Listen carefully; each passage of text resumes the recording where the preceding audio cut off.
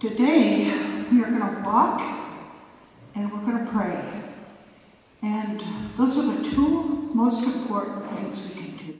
And it will help those people who are fighting cancer, and it will help those people who have survived cancer, and it will help you. So you're walking today for that bright future.